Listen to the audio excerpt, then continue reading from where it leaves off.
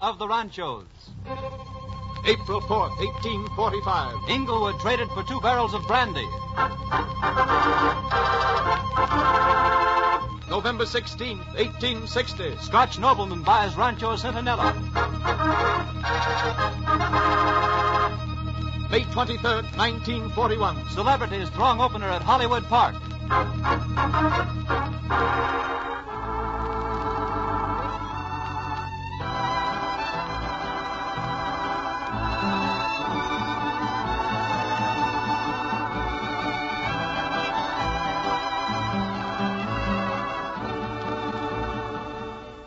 The Title Insurance and Trust Company of Los Angeles presents The Romance of the Ranchos, dramatizing the thrilling adventure which signalized the growth of Southern California from the days of the Dons to the present.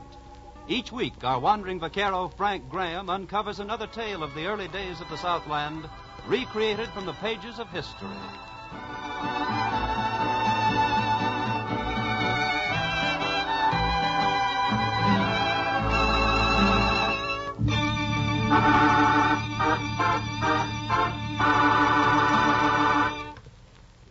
It is the business of the Title Insurance and Trust Company to know the facts about land ownership in Southern California. And believe me, that means a lot of facts to know when you consider that the early day ranchos, comprising what is now Los Angeles County, have been split up into more than 1.5 million separate parcels of assessed real estate. That means thousands and thousands of changes of ownership of these parcels through the years. Keeping track of all these and of the milestones in the lives of the myriads of owners, deaths, wills, divorces, deeds, mortgages, foreclosures, judgments, and so on, is the big job of the Title Insurance and Trust Company. It's a job that never ends and one that gets harder rather than easier as time goes on. Our story tonight, however, presents the romantic and adventurous background of all this activity, and it's one of the most interesting of the series.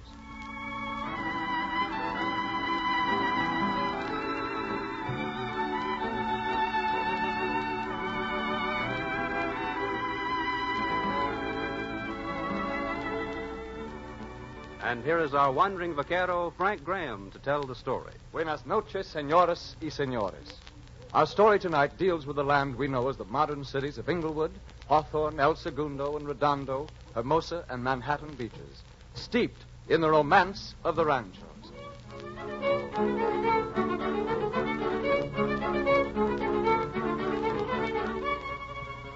Back through time, our story takes us from the Hollywood Park of today to another kind of horse race, which took place in the year 1822. There he goes, man. Stop! Hold! Hey, he dismounted, hid in that pile of rocks. We have him surrounded. Dismount. We'll close in on him. Julio, you stay with the horses. All right, man. Spread out. How are you, men? Be careful. These men are desperate. Slowly now. There he is, running down the ravine. Hold your fire. Get him, fire! He's down. Hurry, after him. There he is. See, there he is. It's a fair trade. He ruined my sombrero, but he will not need a sombrero anymore, huh? No, he will not steal any more horses either. Let that be a lesson to all horse thieves.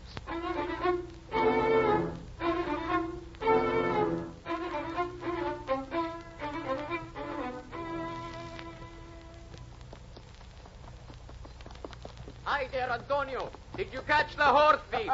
See, that's him riding with Julio. Riding with Julio? Oh, I see. He's dead.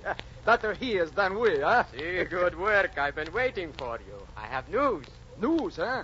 Well, wait a minute. I must rest a moment before I get excited again. Juan, see to this fellow, will you? See, Don Antonio. I fix him up. One wooden box. And see that the news is spread, huh? So that all horse thieves will know that I, Don Antonio Nacio Avila, will personally see to it they do not escape from the law. See, I will. Oh, you're a good catcher of horse thieves, Don Antonio. It is my duty as councilman of the Pueblo. You do your duty so well that Capitan Noriega, military commander of Santa Barbara, has decided to reward you. Reward for me? See, that is the news I have for you. He has sent you permission to use the place called Sassual Redondo to build a corral and keep your stock. You mean the land by the round clump of willows? See, it is yours Ah, to use. this is wonderful news, wonderful. Oh, Madre de Dios, I'm so happy. I will make it my rancho. Rancho Sassual Redondo, the property of Don Antonio Ignacio Avila. Councilman of the Pueblo and horse thief catcher extraordinary.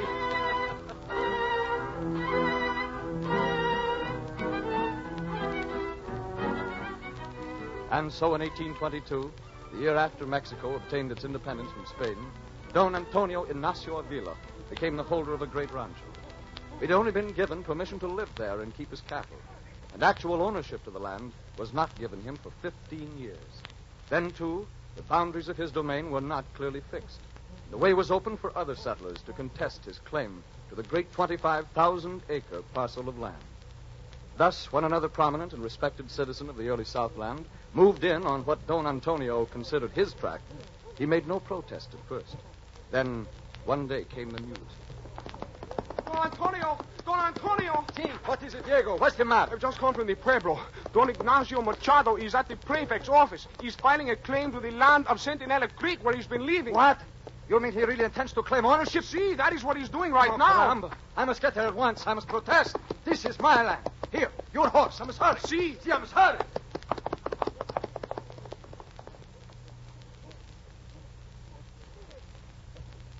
But, Senor Prefect, I protest. This is my land.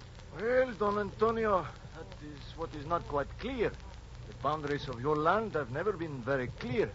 I hardly know what to say. Everyone knows that the land of the round clump of willows called Sassual Redondo is mine. That's just it, Don Antonio. I claim the land called the Springs of the Sentinel, not your Sassual Redondo. Ah, Don Ignacio, that you should do such a thing to me. It's the same thing. It is part of my land. I disagree, senor.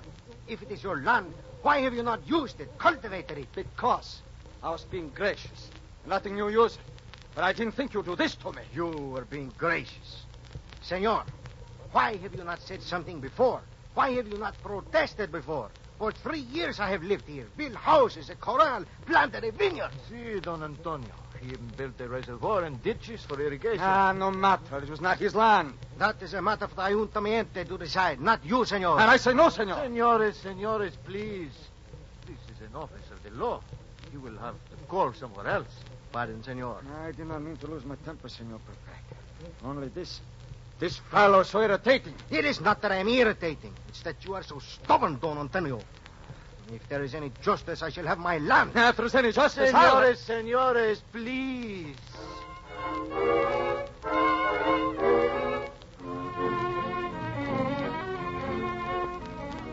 But Don Antonio didn't secure what he called justice. The Ayuntamiento, or City Council of Los Angeles, decided that Machado had valid claim to the land called Aguaje de la Centinela, or Springs of the Sentinel. And so the neighbors were forced to bury their quarrel. A few years later, in 1837, Governor Alvarado granted Don Antonio title to his land. And Machado received his grant in 1844 from the later governor, Michel Torrena. And then, a year later, Don Ignacio Machado finally tired of the country and decided to move into Los Angeles. At last, Don Antonio Avila saw a chance to regain possession of all the land for his family. And so he called in his brother, Bruno. You see, I've just had word that Don Ignacio has decided to move into the Pueblo. He wishes to leave his rancho, Aguaje de la Centinela. See, but where do I come in? Why, Don Ignacio is looking for a house in the Pueblo. See, but... Well, my brother, you have a house in the Pueblo? See, I have, but I do not understand. Well, if you could persuade Don Ignacio to trade... You mean I give up my house for his little rancho? Oh, but Bruno, it is a fine rancho, very valuable. His vineyards grow finest grapes for vino. No, vino? See, it is rich land, eh? You will enjoy the country life. That I will not. I am happy in the Pueblo. My house there, it is worth much more than this rancho. No, I think I stay. But, Bruno, for me, for our family, think of it. This great rancho, once again, ours, all ours. It will keep our children's children rich and respected, great rancheros. You must think of them. But, well, I don't know. I'll think about it.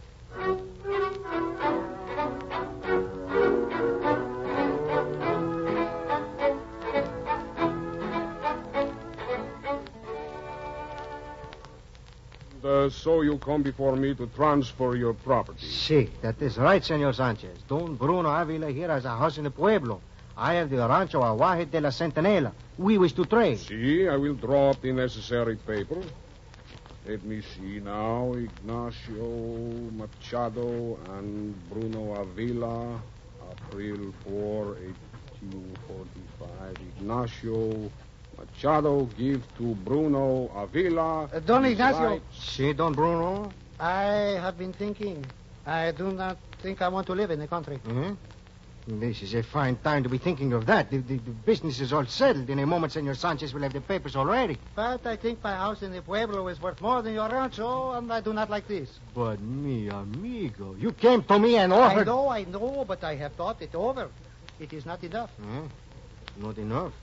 What more can I give? I do not own any more land. I have no gold. Perhaps you have aguardiente, brandy? Si, plenty. Made from my own vineyards. It's just like you will be able to make. Well, suppose you had a couple of barrels of brandy. Then perhaps your rancho would be worth as much as my house. Almost 2 Barrels? There's a lot of worth much less. See, that is what I mean. Very well, I shall do it, Senor Sanchez. Add to what I shall give Don Bruno 2 barrels of aguardiente. But the best aguardiente? Si. Of course, senores. Just a moment. Senor, you see, you still get the best of the bargain. Not at all, senor. I am foolish to make such a bad trade. Senor, you evidently do not know the value of a house in the Pueblo. And you evidently do not realize the value of a great rancho in the country. Here you are, senores. It is all ready. Good. Then it is settled. Not exactly. You must sign the paper first. Sign the paper? See?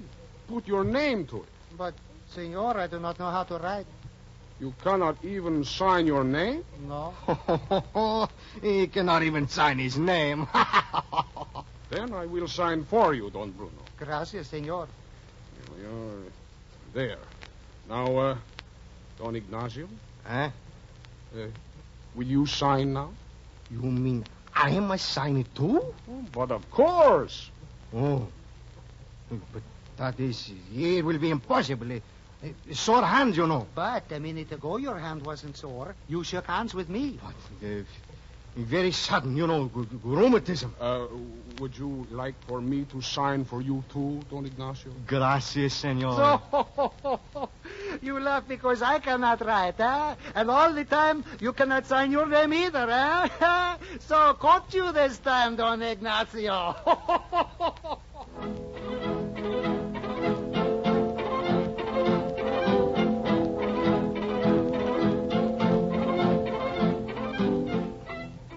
Once again, the 2 great ranchos were merged into ownership by the same family. In 1851, the new rulers of California, the United States government, appointed a land commission to pass upon the validity of Spanish and Mexican land grants. And finally, patents were issued to the Avila brothers. But a few years later, disaster was to strike for Bruno. He needed money worse than land. And so we went first to John G. Downey and James P. McFarland, Los Angeles' first bankers, and later to Hilliard P. Dorsey, from whom he borrowed money. Mr. Dorsey, I want $1,400.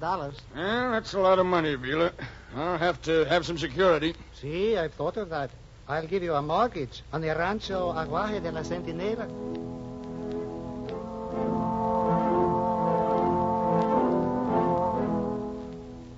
Don Bruno. Si, Senor Sheriff. I have bad news for you. This is a summons for your appearance in court. Your land is to be foreclosed.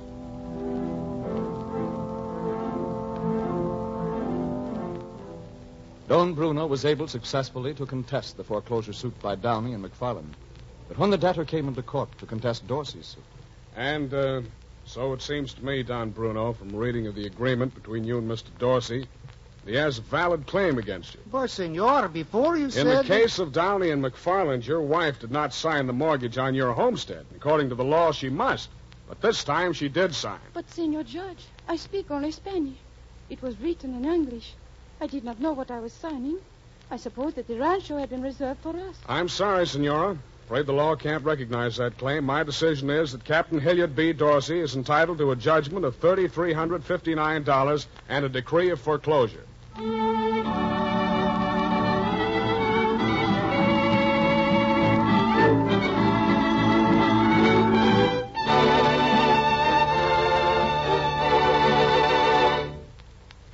Details of the records of Captain Hilliard's judgment and decree of foreclosure against Don Bruno's land are posted in the files of the Title Insurance and Trust Company, along with those of thousands of other transactions behind which lie real-life stories of drama, tragedy, triumph, happiness, and woe.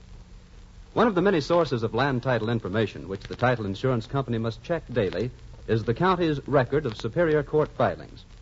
During 1940 alone, these included 56,565 separate actions affecting land titles, and the figure for the last 10 years is 515,294. Among these were 125,875 divorces, 97,257 probates, 50,512 involving juveniles, and 32,555 classified as psychopathics, which include cases of incompetency and commitments to insane asylums. Each and every one of these filings can affect the validity of land titles. So each and every one was noted and posted in the Title Insurance Company records the same day it was filed in Superior Court.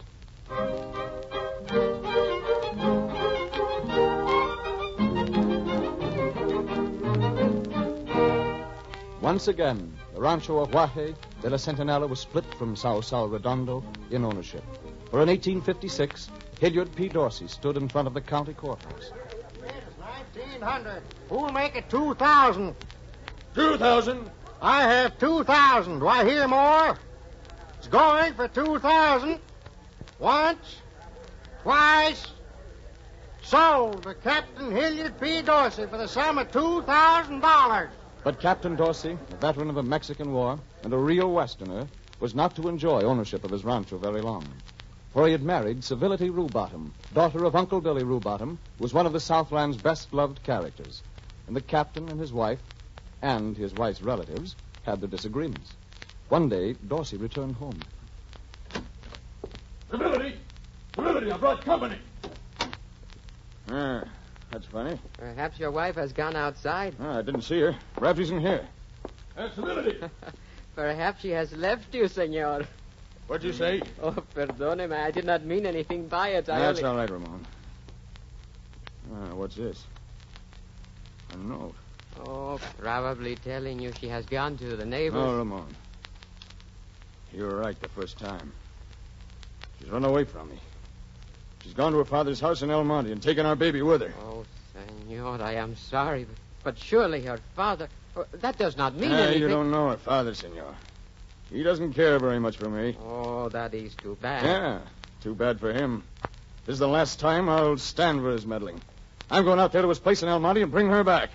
I'd like to see him try to stop me. Senor, you must be careful. Yeah? Now. Let him be careful, senor.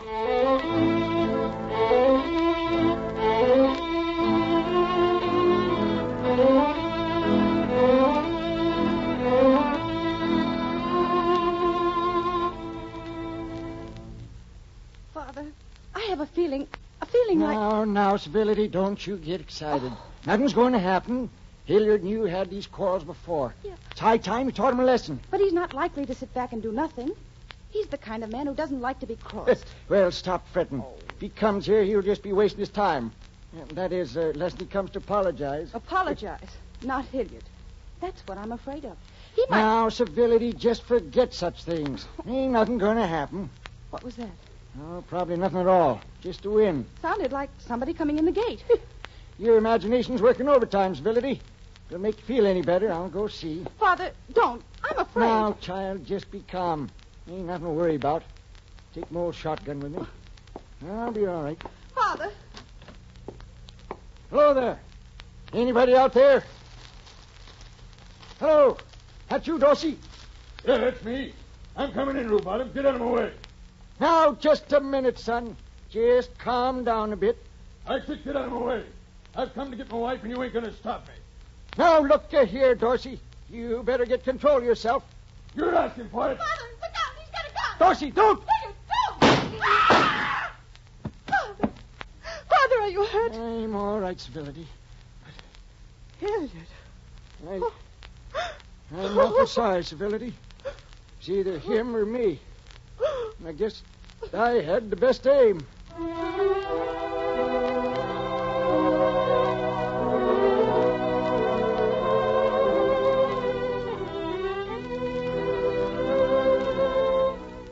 Hilliard P. Dorsey was dead, and his widow's civility had no taste for running the complicated affairs of the Rancho Aguaje de la Centinela. Among her many other troubles was the cause of a certain Frenchman, the son-in-law of the former owner, Bruno Avila. He'd built his home on the land. But this is no longer Don Bruno's land. I own it now, and you have no right here. Mademoiselle, this is my home. I built it with my own hands. My wife, she and I live here, and you want that we should go? I do. This is my land. I need it for my own cattle. But where am I supposed to go, huh? I don't care where you go. We've let you stay here this long, and I can't let it go on any longer. Senor, I shall run him off, no? No, I want no violence. I'm sure the gentleman will see my position and leave of his own accord. That I will not do. This is my home, and here I stay.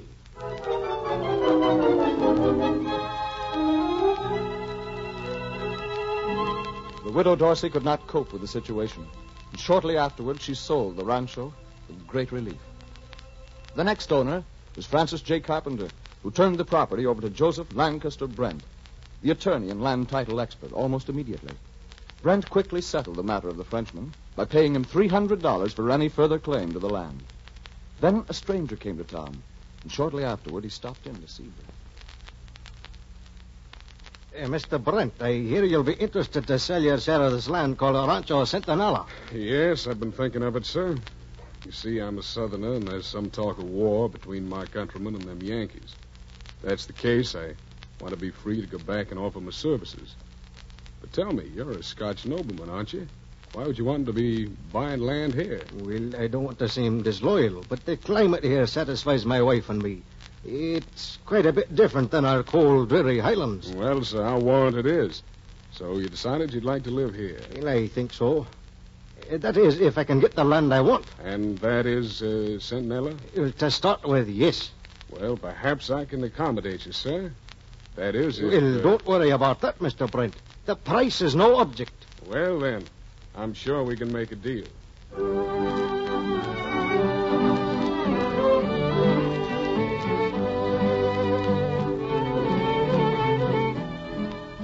Joseph Lancaster Brent went off to become a great Confederate general. And Sir Robert Burnett of Craig's Castle, Scotland, took up his abode in Bruno Avila Adobe, which stands today. Shortly afterward, he bought the Rancho Sal Redondo from the heirs of Antonio Ignacio Avila. And once more, these two tracts were combined into one great rancho. For 12 years, Sir Robert directed operations of sheep and cattle raising on his vast acreage. But finally, in 1873, it became necessary for him to return to Scotland. And with regret, he turned his domain over to another. How did you happen to come here, sir, all the way from Canada? Well, we were going to Jamaica for my wife's health, but I read a book called California for Health, Pleasure, and Residence, so I came here instead. So we have people advertising our land, huh? And now you've decided to stay? Yes. I've looked over a number of ranchos, but I don't mind telling you I like yours best. The cool sea air will be very beneficial for my wife's health, too. But you see, Mr. Freeman, I don't want to sell.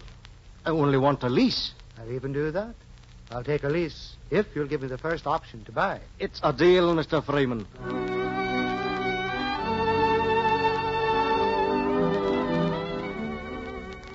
And so Daniel Freeman, the father of Inglewood, came into possession of the great rancho.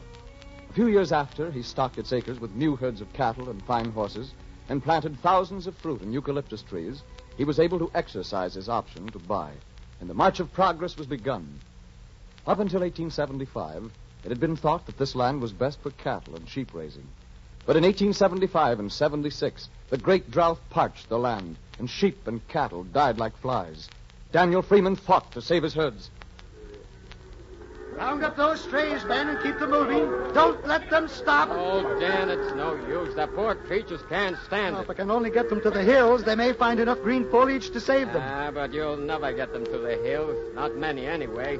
They're dropping like flies. You lost thousands of heads of sheep. I'll save the others if I can. Oh, it's not much use, Dan. You better do what some of the other ranchers are doing. Driving them over the cliffs into the sea. Pulling them out of their misery. Maybe, but I'm going to try the hills first. And, Joe, one thing I know. This country is going to grow and become a big shipping and industrial community. They'll need lots of farmland to supply them. And I'm going ahead with the times. This is going to be a barley farm next year.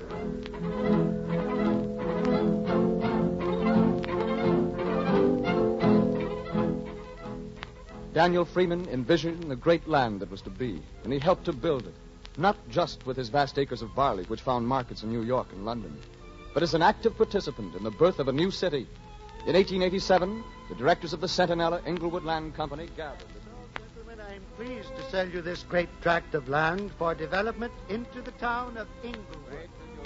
Mr. Freeman, we're going to build a real town. We're all set to buy and sell lots. Build a hotel, put in water and gas works, everything. Inglewood's going to be metropolis before you know it. Hey, look at this in the Inglewood Star. 1,500,000 feet of lumber will be delivered to Inglewood at once. 4,500,000 feet more coming. Lumber will be sold at cost to all who will build. 50 new buildings going up inside of 30 days.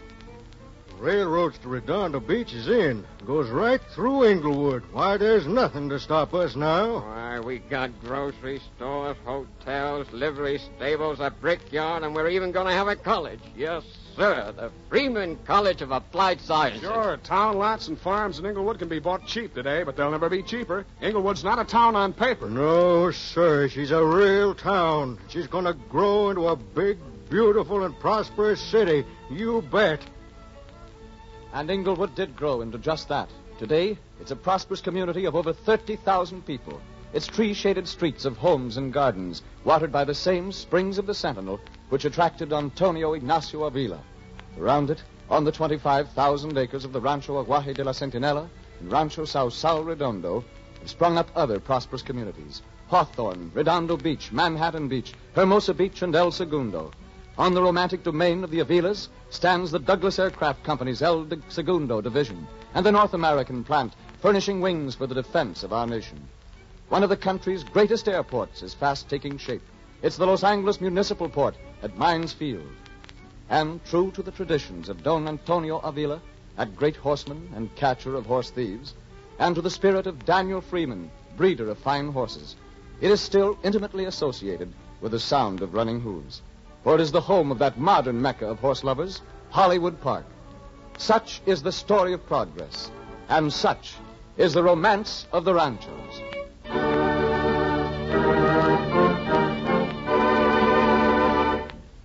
Few people realize that title insurance service comparable to that provided by the Title Insurance and Trust Company of Los Angeles is not available anywhere else in the United States at rates so low as prevail here. One reason such low rates are possible is that this company writes more policies of a title insurance than any other company in the United States. But the principal reason is the efficiency of its methods and personnel and the completeness of its files, the same files that contain the facts on which are based these authentic stories of Southern California's adventurous past. The Title Insurance and Trust Company sincerely hopes that you find these programs entertaining, that by exploring for you the colorful history of our Southland, they add something to your enjoyment in living here.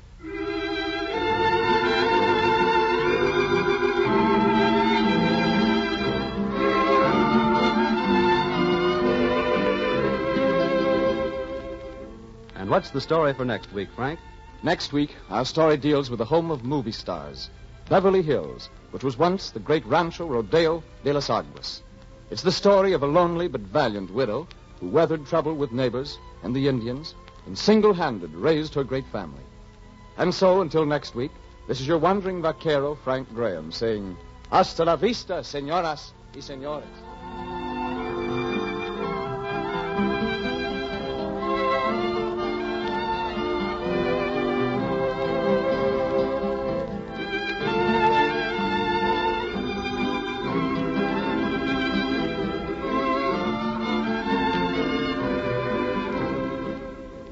Romance of the Ranchos, featuring Frank Graham as the Wandering Vaquero, is brought to you each Wednesday night at this time by the Title Insurance and Trust Company of Los Angeles.